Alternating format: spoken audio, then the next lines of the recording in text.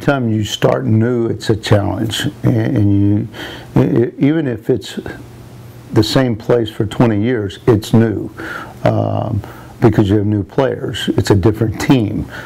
So it would have been new at Sam Houston State, but it's new in a different location, now trying to mesh our personalities with theirs. And the one thing I've noticed from this group is they seem to have a very good desire to win, and have been really receptive to coaching. So I've just been very pleased with the transition. The transition sometimes can get clogged and delayed, and I'm pretty impatient with that. And so I want to put our stamp on them as quick as possible. So our goal is always to try to build the trust as quick as we can, and so then they allow us to coach them. One thing that happened is we play a lot of inter-squad games in the fall, and so you really dilute your lineup, and so it's sometimes hard to measure, and that's where the Rice and the UNO really come into play, because you can see how your team does against outside competition, and it really breaks the monotony of fall ball. But what I've really noticed is that we have some good quality arms. We have some guys with stuff, but struggle a little with command. We have guys with command that don't have as much stuff. What I'd like to see us do is maybe really improve our out pitch, whatever that pitch is, if it's the fastball, the changeup, or the breaking ball. But as far as a nucleus of a pitching staff, I believe we have 6 guys that have pretty good experience here last year.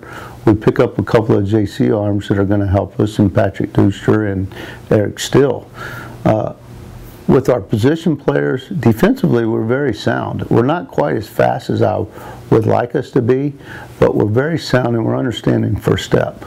And we have guys right now that have a lot of experience playing Division I baseball, and they're still young. So we're going to try to take that experience and just give them the opportunity to go out there and play. First of all, there's no way I would bring any coach, especially 3 coaches, if I didn't have the trust in them. And I think that's the key to trust. The key to coaching is the trust factor with players, the trust factor with assistant coaches. To me, they're extensions of my family. They've been with me for 3 years. Phil Haig, 25 years old, and is growing every day in his job. He receives more and more responsibilities because he's becoming a very good pitching coach at the Division I level at a very young age. Philip Miller is just, both these guys are really like sons to me, and they give me everything they have. Philip Miller is the ultimate worker that has such a diversity to help a program. I mean, if it's on the field throwing batting practice, hitting fungo, a great knowledge and work ethic with catchers and outfielders. But not only that, he has such an ability to do things in the office that makes things have such an easy transition.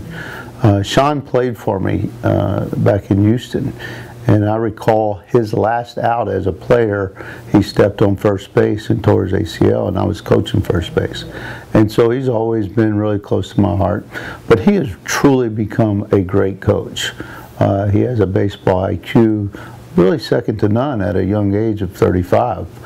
So I think what you see is you see some different personalities that understand our common goal. Now, one thing I'll tell kids is, first of all, you want to be in an environment where you're going to grow. And I'll ask players, what's your intent? What do you want from college? What do you want from being a student athlete? I want to hear the right things. I want to hear a guy say, I want to be a part of something bigger than me, and I want to win. And when I hear win, that means that they have some desire other than just participating. I want to hear a guy say that the degree is important to me, because they understand that their intent, hopefully, they all have aspirations to play beyond college. So you combine win a great degree and having a chance to get drafted and continue playing. But I tell players, so you're going to fail. You're going to have adversity. The key is how you adapt to that. And the key to that is we're going to give you the support that you need. And we're going to give you the opportunity to jump back in there and play and do what you can do. And you got to understand, players develop at different times. I've had very few guys that were 100% ready as an incoming freshman.